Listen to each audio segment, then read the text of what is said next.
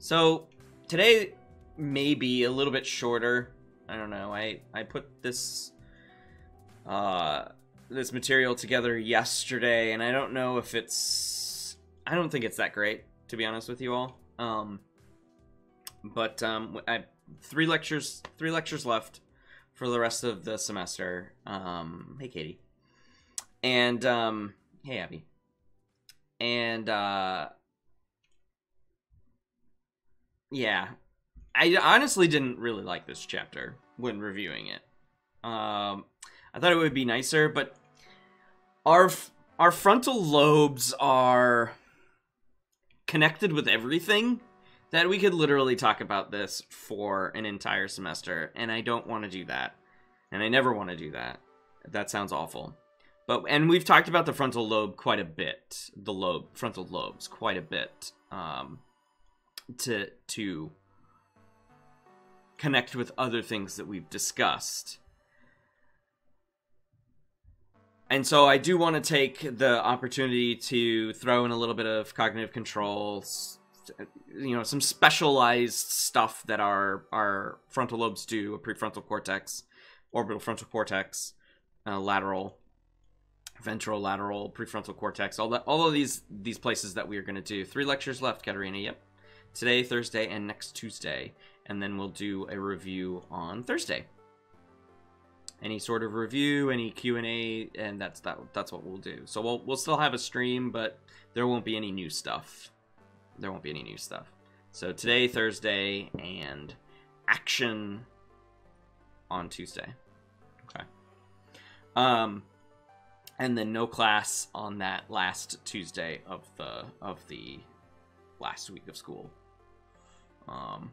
So it'll be clear come next week, and that's on the schedule as well. So what we're gonna do to start is we are going to listen to it's due the first week of May. No. The last week of April. Sorry. That's why we don't have class that last Tuesday of the semester. But again, it's all on the syllabus. So we're gonna start today by watching what's his face's The Mind series, Philip Zimbardo's The Mind series from the 1990s. We saw a bit of this when we watched Clive Waring. Okay, we talked about him for memory a few weeks ago. Here is the link, because I'm gonna have to cut this out from the YouTube video once I start playing it, because it will be flagged for copyright and it will not be allowed to be public unless I remove it, because they have a really strong copyright order for this one, copyright infringement order for this one on YouTube for this series. So while it is on YouTube, I still cannot use it in my video on YouTube. Tell me how that makes sense, but that's okay. So there's the link. This is the this will get you, just this will get you to the right video, or you can type in the frontal lobes, cognition and awareness. It's about a 9-minute video, and then we'll jump into what I have to share.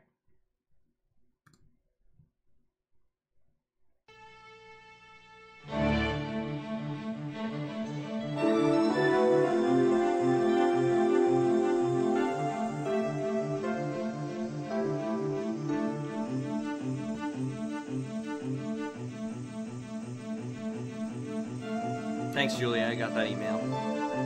I'll have to look. I'll look at it after class.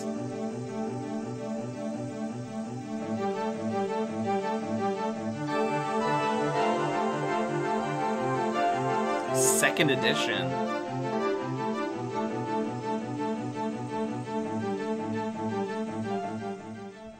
One of the main reasons I'm playing this is because when those mental processes it's go talking awry, about stuff that when we're damage not to the going to brain go interferes over. with the normal structure of human thought. In 1983, Bill Mazzal graduated in the top 10% of his law school class and passed the bar exam on the first try. This time I want you to start with the number 101 and count back by sevens. Today, he seems normal, but in 1984, a stroke changed his life. 101, 94, 87, 80, 73, 66, 59, 52, 45, 38, 31. One afternoon in January, I got a phone call from Bill to say something was really wrong. It was an emergency. I needed to come home right away. So I went racing home, and I asked him what had happened, and he told me that he had just been sitting on the couch watching TV when he got this blinding pain in his head and felt very sick and could barely make it to the bedroom to collapse. Turned out to be very bad. Turned out to be an aneurysm. And the aneurysm, as I found out, is a blood vessel that balloons out and starts to bleed, which it did in Bill's head. And it was right in about the frontal lobe area. That's where the bleeding occurred, is in the frontal lobe area. Right. It was very sudden, it was very scary, and neither of us had any idea what was happening to us, what was happening to our lives. Another way to put it is he had a hemorrhagic stroke. It may be very hard to appreciate exactly what is wrong with somebody with frontal lobe injury. There have been many studies to try and pinpoint a particular function. And in some ways, it's almost easier to characterize frontal lobe function by saying what it doesn't do.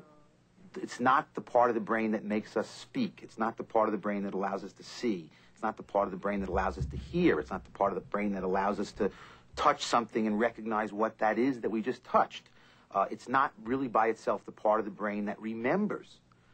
It doesn't seem to be involved in any particularly discrete perceptual, sensory, or so-called motor function.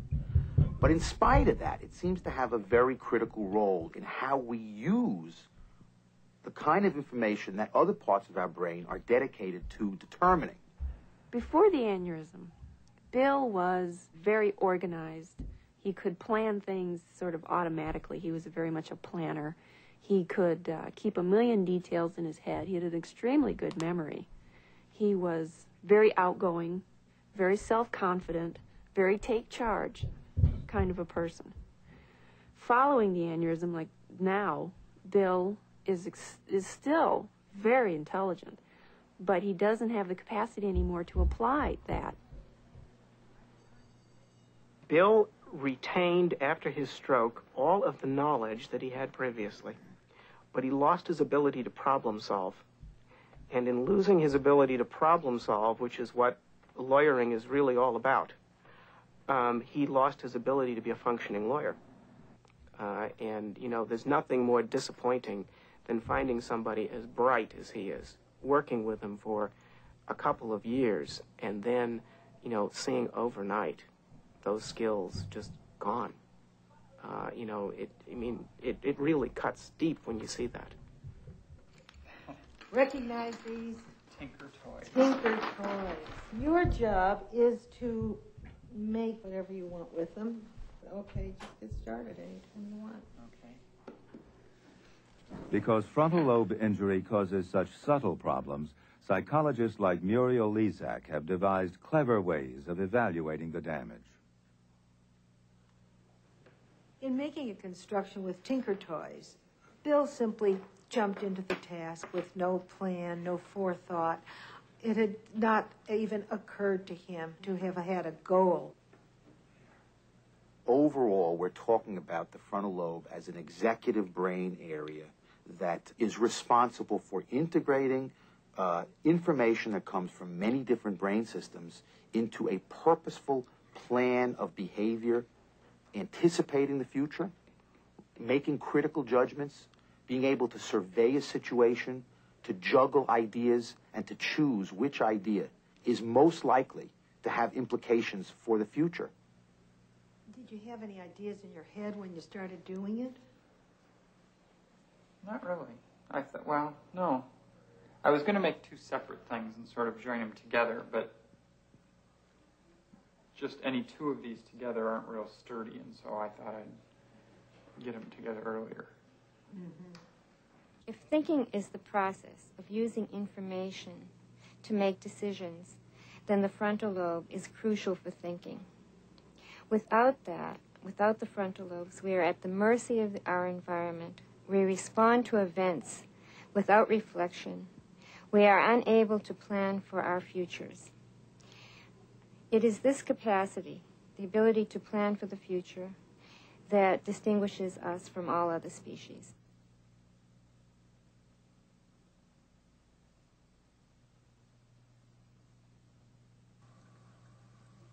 This rhesus monkey has a relatively well-developed frontal lobe.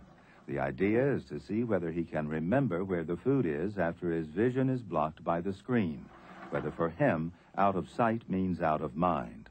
If we did not have the ability to keep information in mind when it is no longer in view, we would be responding on the basis of whatever stimulus attracted our attention. The ability to regulate our behavior by internalized knowledge or internalized memories, that is everything that we can keep in mind, allows us to modulate our behavior and to control the outside environment. The Galago monkey is far more primitive than the rhesus. He finds the food in the left food well the first time it's offered, but without much in the way of a frontal lobe, will he have the capacity to keep the food's location in mind when it's now placed in the right-hand well?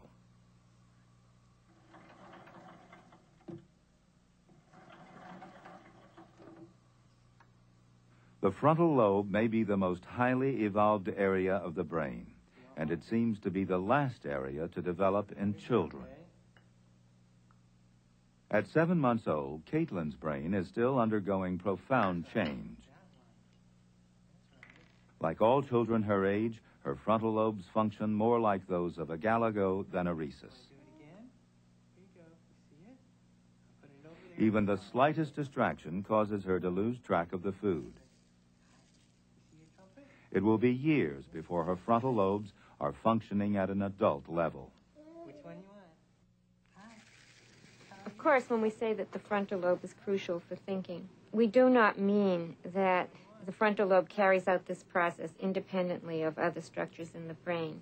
It carries out these processes through its connections with other centers, through its connections with the sensory centers, where information from the outside world is formed, and with the memory centers, where information is stored, and with the motor centers, where the final decision to act is taken. To think, then, is to activate an entire network of nerve cells that link areas throughout the brain.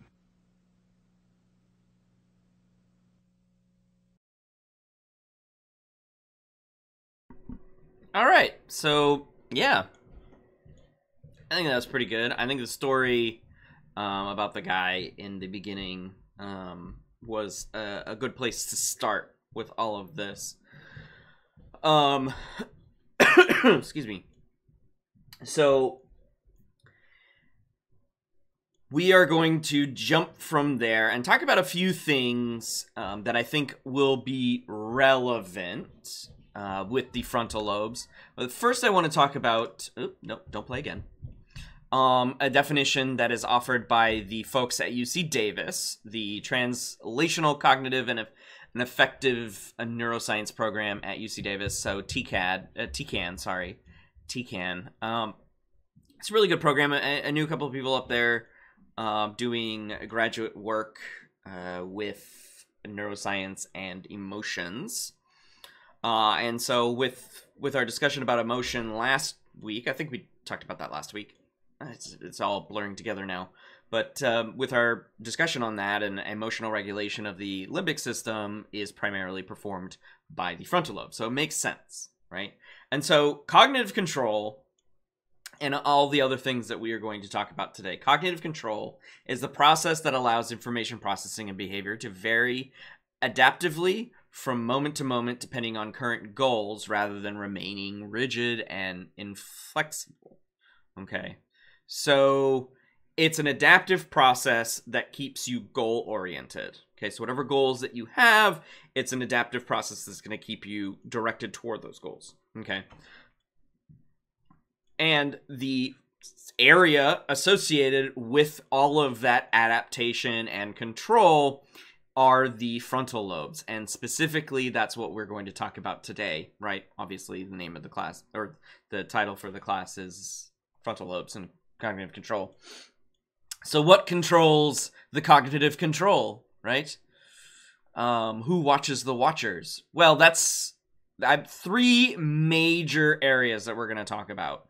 So we're going to talk about the prefrontal cortex. Okay, the prefrontal cortex is, generally speaking, so the entire highlighted area is the frontal lobe. Okay, but the prefrontal cortex is these three areas. Okay, or what we'll refer to interchangeably as the well, it's these areas, but I think medial frontal is in there as well. It's three main subdivisions. So I just want to say that the SMA and the PMC are not included in the prefrontal cortex. So we are talking about the lateral prefrontal cortex. So that's on both sides. Okay, it's the dorsal part going ventrally down to about where it hits your temporal lobe. Okay, so this is a large area full of sub areas in the prefrontal cortex. Okay, then we'll talk about the frontal pole, which is literally the front of your head into the medial portion. So you can see the frontal pole sits on the lateral and then goes into the medial portions of each lobe. So it's boop and then in. Now I really wish I had Brian. And then the orbital frontal cortex, as well as the medial frontal cortex, are the prefrontal cortex, right? So orbital frontal is right below your eyes, so it's right here. And then the medial portion connects to what we'll talk about in a minute, which is the anterior cingulate, or the cingulate gyrus completely, which is this whole shebang, right? Sitting above the corpus callosum. And as we've talked about all semester, this is my favorite area, and you'll find out why today, or in more detail today. I've told you why today. So the lateral prefrontal cortex is associated with most cognitive control that you read in the book. We're not going to talk about all of it. We're barely going to talk about any of it. Short-term memory. And speaking of short-term memory, working memory. Okay, so lateral prefrontal cortex is most active when working with stuff like holding a phone number in your head, doing a puzzle, a visual puzzle, for example. It's the most active. So the lateral portion of the frontal lobes are most active when you do that. So that's short-term memory, working memory. Inhibition of prepotent responses. Inhibition of prepotent responses. I'll talk about a prepotent response in just a minute, so hang tight on that one. And then selective attention. So we talked about attention at the very beginning of the semester. And so this is where our spotlight's shining. So the lateral prefrontal cortex is responsible for where our spotlight is shining.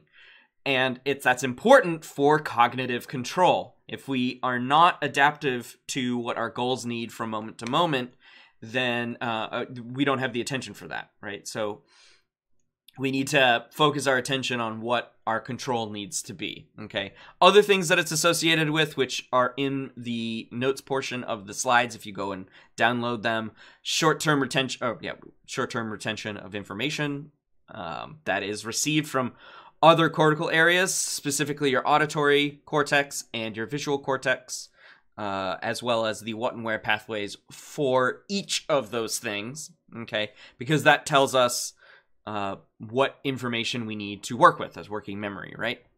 Behavioral planning.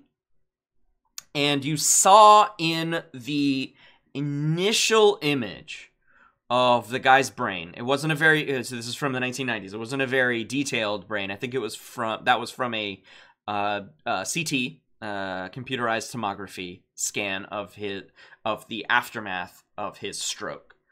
And so it was kind of blurry and stuff. Today, you could get a much better image, of course, 25 plus years later, right? So the stroke showed just about right here was where his, I'm not doing it on the right screen. just right here on the top of his head, just near the central sulcus, okay? Or the main fissure of your brain, the hemispheric fissure of your brain, just right there. And you can, and you saw, and they told you in the video that he could not plan. His planning was shot. And that is counter to his behavior prior to the injury, prior to the brain trauma, that he could plan. He was a very good planner, and he was a very good lawyer, and everything was great. But his planning was now shot after this experience.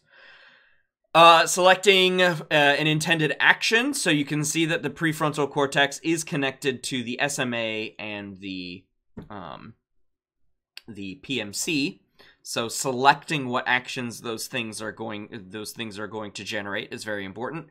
Enactment of rules. Those rules are important for doing the plan that you've set, right?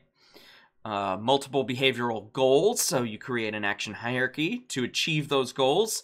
Again, more cognitive control. Strategic planning for the development of knowledge, so what you're doing right now specifically requires the lateral prefrontal cortex to put things in sort of the way that will most benefit consolidation later. Okay, making those connections later. So not only the visual aspects, the auditory and verbal aspects, but then how those things connect, and then later how they will be consolidated when you are asleep or not. Right? You could not encode any of this, and then it'll be all gone by the time you go to sleep. Okay, and then event action planning. Okay. Now, the frontal pole is that front part there, from the lateral surface, the front, the most anterior portion, or the rostral portion of the brain, through to the medial edge of the lobe, right? So I'm going from the front inward, okay? So frontal poles are essentially this, okay? So everywhere on my fingers, not my thumbs, just this. Okay, if I were to have a brain that protruded from my skull, from my forehead like this, that would be the frontal pole on each side, right? So more cognitive control, okay, emotion and reward, okay. So it inhibits emotions and engages in reward, okay. Memory retrieval is seemingly impacted. So that is bringing things back from somewhere in the cortex that's being stored. And then, of course, the hierarchical representation of action goals that, and it's connected to the lateral PFC. So it's important. They have lots and lots of connections for that. However, one big thing about the frontal pole is huge.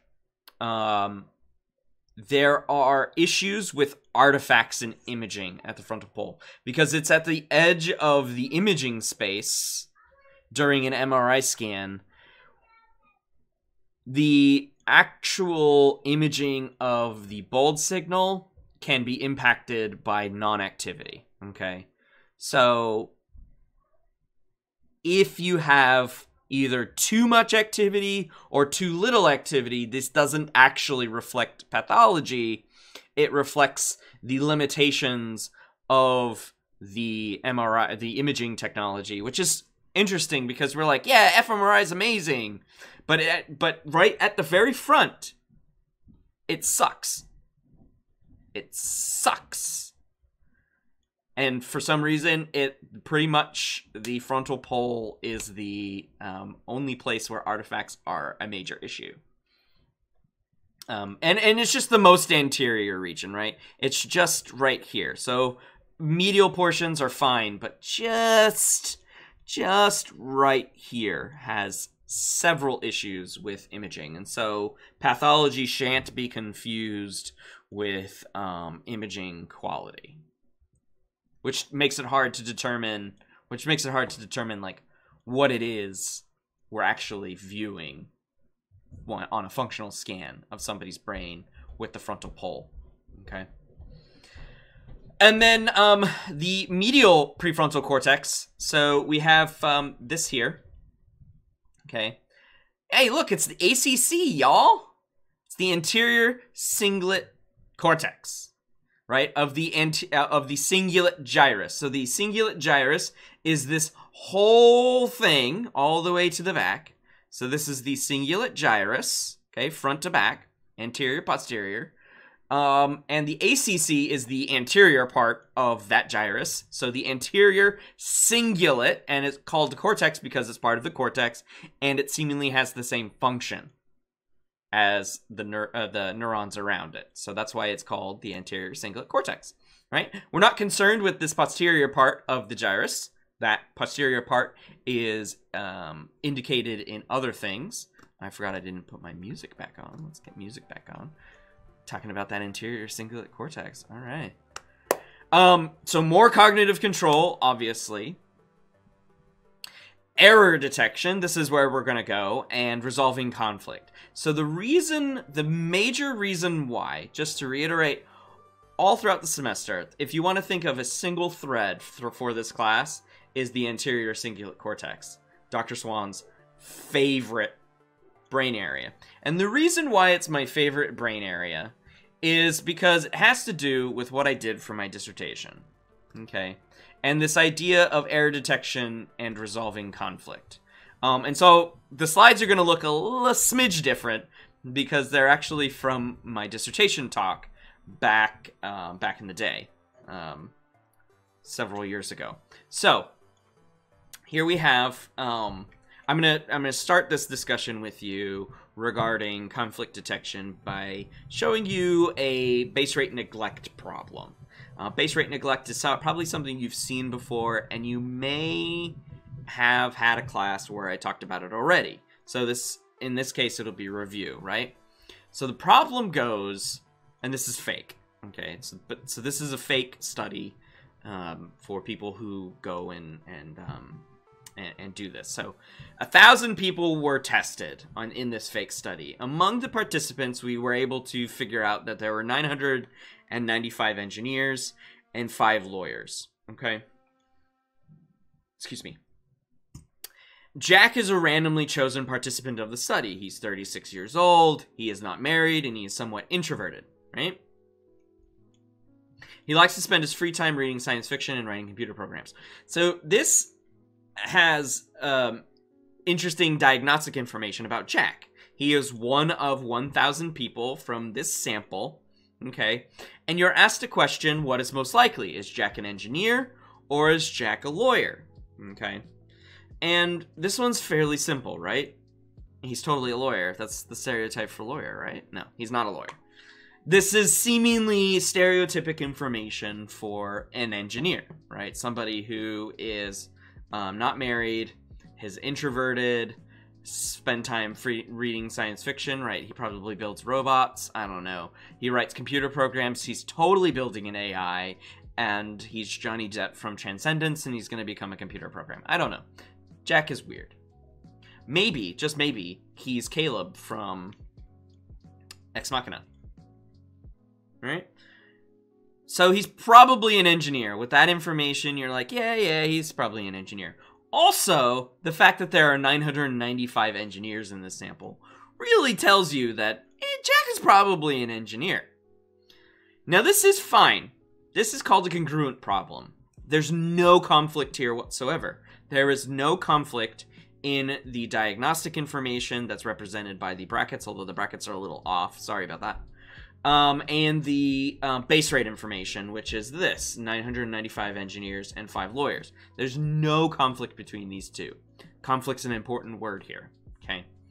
Error rates are typically lower than 10%. Now you think, why are people still making errors on this? Well, importantly, you have to actually have stereotypes in your knowledge about engineers in order to determine that this is an engineer. It may have struck you that Jack seemed like just an introverted lawyer. If you have no stereotypes about what engineers are like, what engineers do, then you may have guessed a lawyer. Okay, and so that's why their error rates are not 0. Okay, are non-zero numbers. But still very low, less than 10%, if you do a series of these what we'll call non-conflict problems. So let me make a change.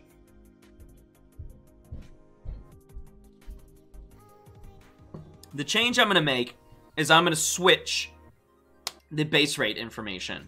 Nothing else about the problem is changed. Okay, so I have 5 engineers and 995 lawyers now. Okay, so base rate wise, probabilistically, there are a lot of engineers. Okay, Jack is still 36 years old. He's still not married. He's still introverted. He still likes spending his free time reading science fiction and writing computer programs. He still does all of those things.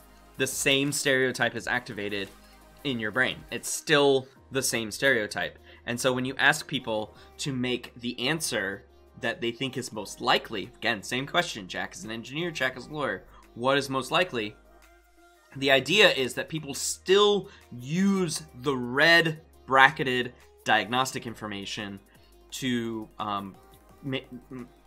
give their answer. Their answer is not the normative answer. If I were to set one of these as the correct answer, then their accuracy would be 0.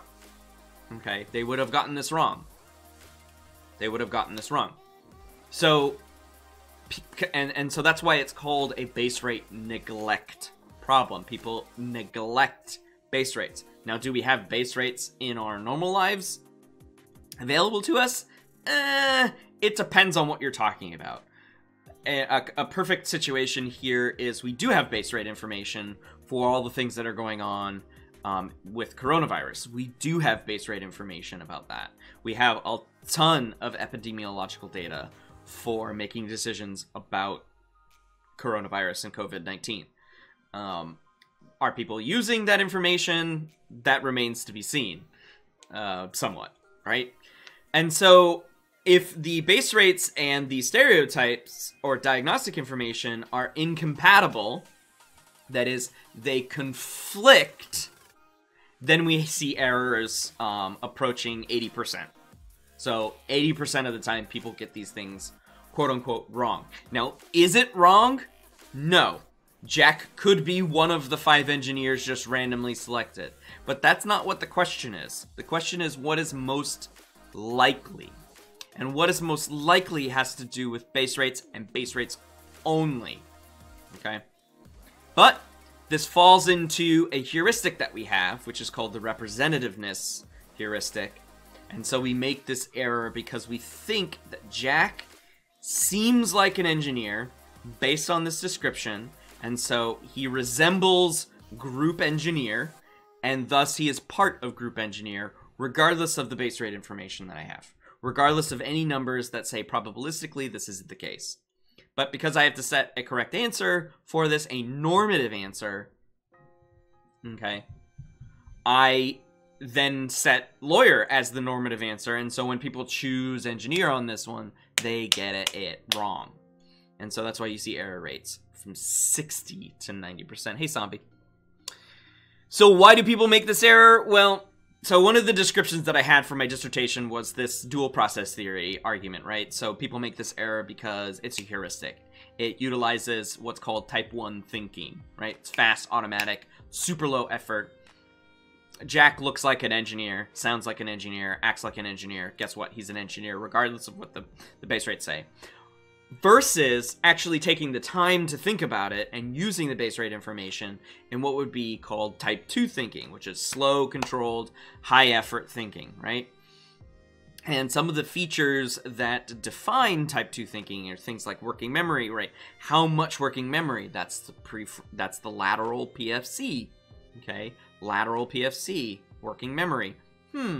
Cognitive decoupling, being able to separate things.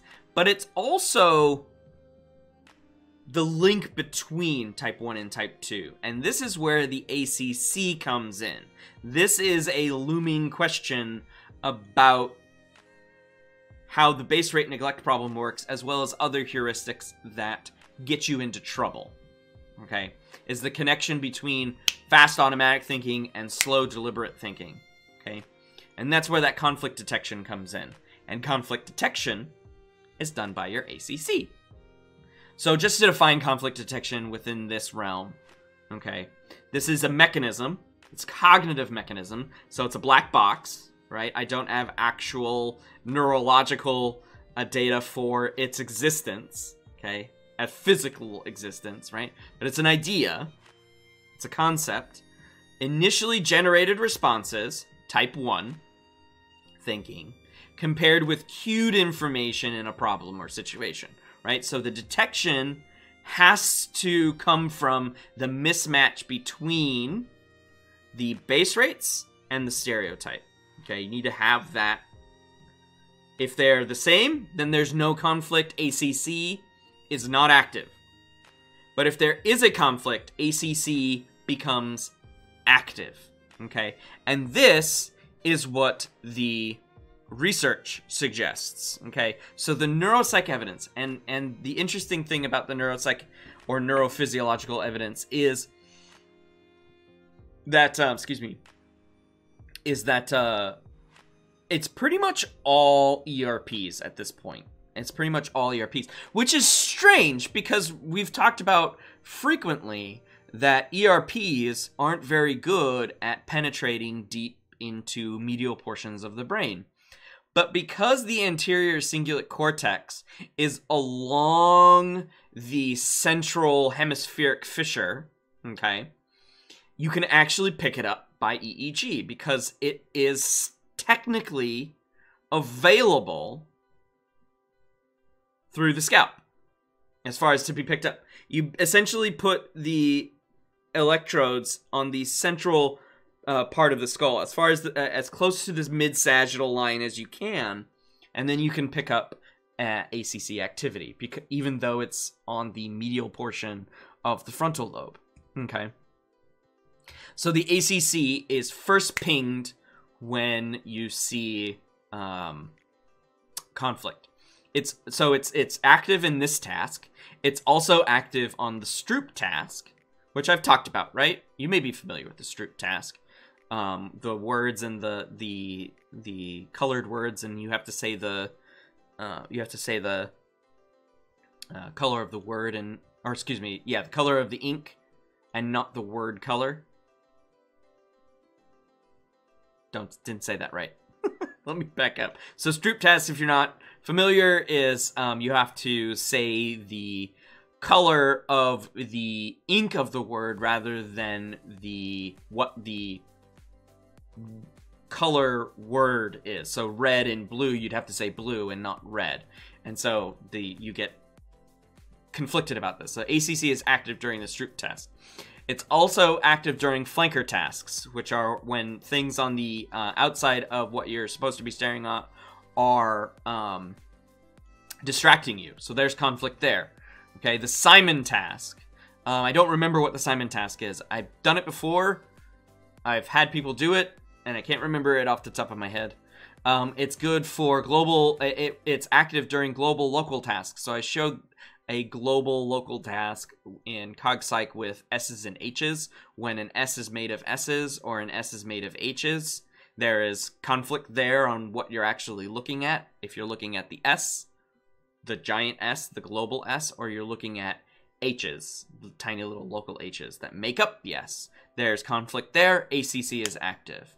Okay, and then go, no-go tasks. So simple task where you're given an instruction that when you see certain stimuli, you hit the button.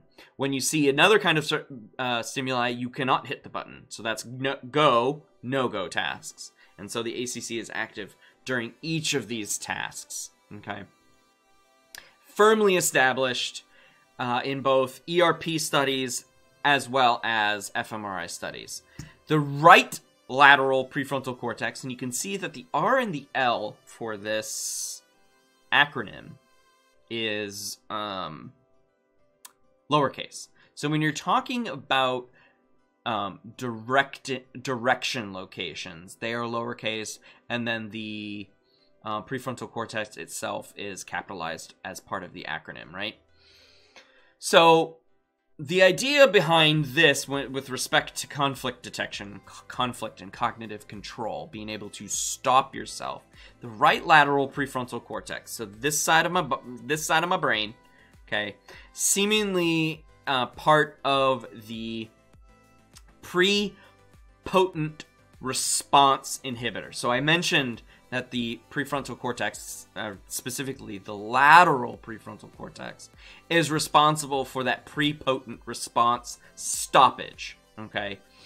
Now, in the base rate neglect example, the prepotent response, if you have the engineer stereotype, that's the prepotent response. Whatever is generated by your fast heuristic thinking, that's the prepotent response. In the Stroop test, or Stroop task, the prepotent response is what you read the word to be. So if it's red in blue ink, the prepotent response is red. So the right lateral prefrontal cortex stops that prepotent response if that's not how you want to answer, if that's not what you're supposed to answer. Okay? So this is a really important brain area, and it seemingly only is lateralized to the right. Okay, so right lateral. So the ANS is a good place to also gather physiological data, because if you are faced with a problem where you're getting all hot and bothered by it, a conflict will start in the ACC and then cascade down into the spinal cord, and of course you'll start then going into fight or flight response. And there are all sorts of sympathetic body responses that you can get. You can get heart rate, you can get respiratory rate, you can get skin conductance responses from those, okay? So the idea here is that if there is a conflict and you feel the conflict, then you will also have autonomic nervous system changes, which can be measured, of course, right? All right. And so this is the specific ERP study on the ACC that I wanted to talk about. So it has to do with the N2 or the N200. Okay, the N200. Generally speaking, it's called the N2, and it's this spike here that happens in between the 200 and 300 millisecond timing. So this is ERP, okay? Just to reiterate ERP is the average EEG signal time-locked to certain tasks. So here in this particular task, they were doing reasoning. They were doing a reasoning task, okay? And which classified them as poor reasoners versus good reasoners. And then they did a go, no-go task. Okay? So they did reasoning, and then they did a go, no-go task. Okay? And you can see that here in the top, my N200, poor reasoners has a larger negative peak. And this is statistically significant than the good reasoners. It's not huge. It is statistically significant.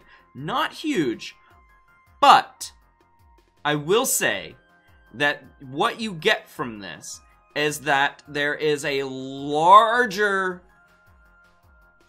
spike in negative voltage. So there's more activation among poor readers in the ACC than in good reasoners. Okay, so the conflict is there, and the conflict is being told, yeah, hey, there's some conflict here. But here in the ERN, okay, there is no difference. So that means that the right lateral prefrontal cortex was not saying, no, you don't want to make this prepotent response. So that's why they're poor reasoners, because they're making the prepotent response, and the prepotent response is wrong. Okay? So there is a difference in N2, but there is no difference in ERN. Okay? And that's why they make poor reasoning errors.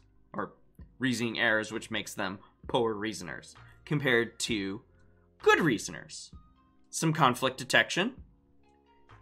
And then they activate that conflict resolution, which is the right lateral prefrontal cortex. So we've got ACC detecting the conflict, sending information to the right lateral prefrontal cortex, like don't do that prefrontal, don't do that prepotent response. Okay. Woo! That's a lot. That's a lot. But it's fun. It's fun stuff. I mean, I think it's fun. Obviously, I don't know if you noticed, but I got really enthusiastic about it. As much as I dislike the research surrounding my dissertation, it was not a fun time. Writing my dissertation was the most awful thing I've ever done. I got through it, which is important. And I still like talking about features of it. But boy, oh boy, do I not want to do that research ever again. A couple of different things that I wanted to point out. So switching gears. Let me know if you have any questions about my research or that research or related. Email, in chat, doesn't matter. Okay, let me know. I like talking about it. I don't like doing it. I like talking about it though. So L'Hermite studied frontal damage, so deficit-wise. Studied frontal damage in patients, and he came up with the term called utilization behavior. So utilization behavior occurs in patients with frontal damage because what they do is they have an extreme dependency on prototypical responses for guiding their behavior, as opposed to what neurotypical or intact brains would do in certain cases where we have to use novel information to help us. Most people are perfectly capable of taking novel information and goal directing it, okay, using all of the structures that I've just mentioned, right? Prefrontal, the lateral prefrontal cortex, the medial prefrontal cortex, the frontal pole, and the ACC. We can take that information and we can use novel behaviors. However, if you have damage to the frontal cortices, then you will engage in what is called utilization behavior, according to L'Hermite. I don't know if I'm saying that right. I'm probably not. Other injuries that have been noted by frontal lobe injuries, and most of these frontal lobe injuries, save for Phineas Gage, have to do with stroke. Okay, lots of strokes damage the frontal areas. It's a big area, as you can see. It's massive, right? Lots of strokes, lots of surface area for strokes to occur, lots of vasculature for strokes to occur. And so you have a lot of these issues, okay? So planning, we saw that in the video. Deficits to planning. Perseveration, I'm going to talk about perseveration in just a second. And then disruption of working memory. Those are also big issues, right? So we run into trouble, and then you see these. You basically see these focal injuries in most frontal lobe injured folks. Okay, and they're focal injuries because this damage doesn't actually impact other features. So you could be deficit in complex planning behavior, but you'd be fine in other problem-solving aspects. Okay, you could have damage to perseveration, whereas you continue to perseverate on impossible tasks or difficult tasks, but you still, but you have no damage to but you have no deficits in other cognitive areas, and the same thing with working memory. So these are focal injuries to that. So I do want to talk about perseveration because it involves another task. And I like talking about the NBAC task. I do have a quick video of it too.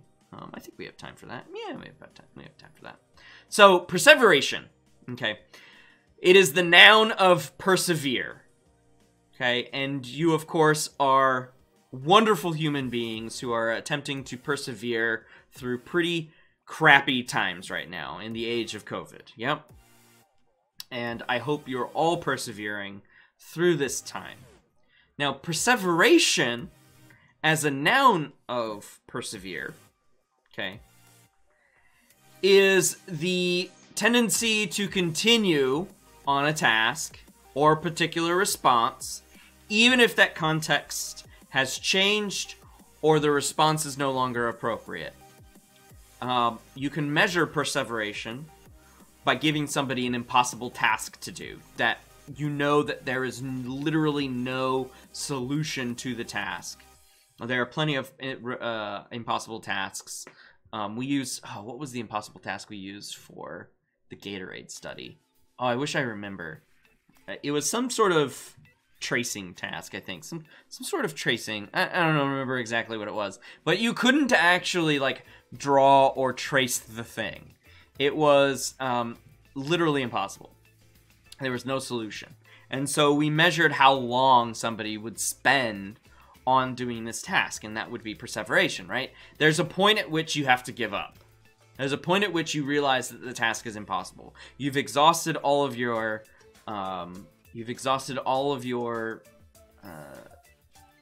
cognitive energy or your solutions on attempting it, doing the response, but none of it works, right? So that's what perseveration is. And you can study perseveration through a task like that or an end-back task. Also connected to perseveration is the loss of inhibitory control. Okay, so if you have a focal injury, you might perseverate too long and you will lose the control to stop yourself. Okay, so let's talk about the end-back task for a second. So I'm going to let this what I think is a psychologist telling you about the end-back task. I'm not entirely sure.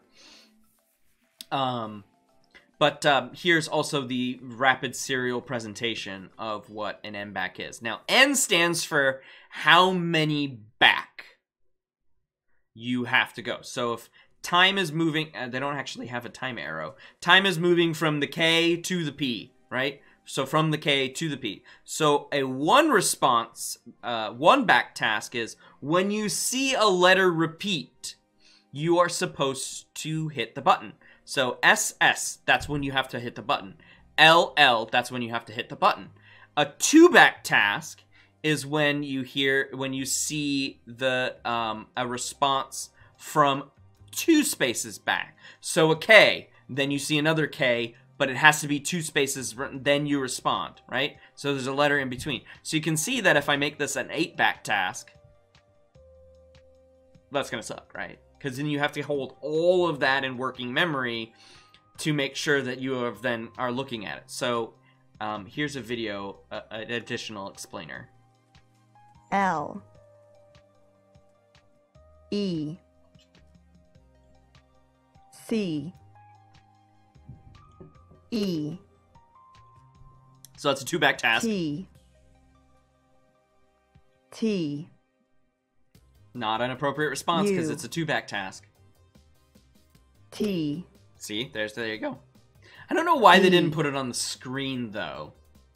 K. P. H. P. There you go. The task is called the end-back test because n can be any number. And the higher the number, the more demanding and difficult the test becomes because the memory load increases. If you practice this end-back test, starting, say, with 1 letter back, and then practice with 2 letters back, and then with 3 letters back, and so on, how many letters back do you think you could master? Do you think you'd be smarter in the sense of having more G after you mastered 4 or 5 letters back, assuming that you could? That was the first test. Here's the second version of the task. This is a visual spatial version. You will see a box somewhere on the screen. The box will be in a different spot on each trial. You press the button when the box appears in the same spot, but 2 trials back. Now this is pretty hard, and here's a demonstration. Again, we'll show the series across the top so you can see how this works. I like this guy's setup. Oh, this is not letters. Okay. I think it's going to be a 2-back task, yeah. So it's a 2-back task, and you have to put the orientation of the block in the right area. So there you go. That would be the appropriate response. It's not the same response every time. So there's not a target. It's not the lower right or the center or the, bottom right. It's just what has repeated now 2 places ago. That was pretty tough. But again, you get better with practice. But these researchers were not satisfied with training people to do both versions. They also trained people to do both versions simultaneously. Simultaneously? This is called the dual Incroyable impact test. And here's what it looks like. Yes, dual impact L. tests are sucky. E. C. There you go. E. There you go. Now, T. so this is, again, still a 2-back T. task, but with 2 U. features. T. Look at that. T and bottom D. center was both responses. K. P. H. P. You see that this is really very difficult. I mean, very difficult. But with training over several days and weeks, people improved from doing 2-back versions to doing 3, 4, and even 5-back versions in some cases. What? The more days of training, the better they did on the dual end-back task. Yeah. So you need a combination of working memory processes and inhibition processes working, right? So the lateral prefrontal cortex, the frontal pole, the medial prefrontal cortex. We need all of these to work to tell us when to hit the button, when to not hit the button. But people who perseverate struggle, and people who have damage to some of these areas struggle with this because maybe their working memory capacity or duration is not too good, or they don't recognize when they need to hit it versus when they don't need to hit it. So that prepotent response inhibitor, right? So, Katarina, yeah, it's tough, but you would get better at it if you were to train at L. it. Oh, sorry. L. And there's further evidence here from, I'm not going to go over all of it. Knight and Grabowecki also determined through ERP how there were issues with determining right and left ear tones, the auditory clicks of neurological patients. So the parietal region, there was no difference. The temporoparietal region, there was a little bit, but because of auditory issues in the temporoparietal region. But then the frontal lobe really showed a drastic difference between the lesion and control patients. They struggled to do the task. Okay. So here are the first one are the evoked responses and the areas of those neurological patients with damage to those areas. So the orange is lots of damage. Yellow, or the focus of the damage. Sorry, not the lots of damage. And then yellow is surrounding damage. And then these are these graphs to the right are to the evoked responses in the actual specific regions. Okay. And you can see that neurologically healthy, those are the controls. That's what they should look like. And so prefrontal lesions in right and the left, you can see that they are inactive. Okay, so if we are talking about the attended ear or the unattended ear, there's very little activity going on in the right prefrontal regions. It's actually pretty interesting. But we need inhibition. And the last brain area that I'll talk about is the inferior prefrontal gyrus. Inferior prefrontal gyrus. Okay. This is an interesting study about inhibition and how it connects to the motor areas. We'll talk more about the motor areas next Tuesday when we talk about action. But for a baseball player to successfully check a swing, if you are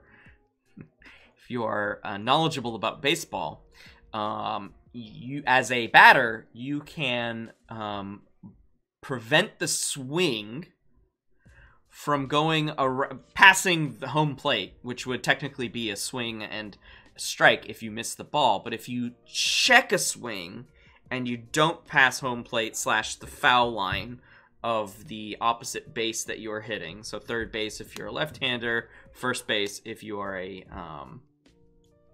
right-hander, you can, prevent it and go, I didn't want to bring that, because maybe the pitch was actually going to be outside of the strike zone and thus a ball. And so you want to make sure that you don't swing at it. Otherwise, it's going to be a strike because you're going to miss it. So learning how to do this is really important for a baseball player. Okay. And so here you can see the swing and what's active during the swing. A successful stop, so that would be a check swing, okay? And then a failed check swing, which goes a little bit too far, okay? And so blue line, this is the signal change, and then a successful stop versus a failed stop in the right motor cortex. So we have the right inferior frontal cortex, which is the red area, and then its connection to the premotor somatosensory area. Somatosensory. STN, and then a motor group down here, STN. And so you can see that the failed swing is over here, whereas the successful stop has a lot of activation. Sorry, I was getting my colors mixed up. So red is successful stop, right? So I have to use all of my motor energy to stop. Oh gosh. But in a failed swing, we go a little bit too much and we're like, oh crap. Oh no. I wanted to include this because I like baseball. Anyways, inferior frontal gyrus / inferior frontal cortex. Okay, important for inhibition. So again, damage to that is going to lead to an inability to pause motor movements, inhibit motor movements. Okay, so that's where we're gonna end today. And so if you have any questions, let me know. I'm available for a little while longer. Otherwise, you can email me. But that will be it for today. I hope everyone has a good rest of their day.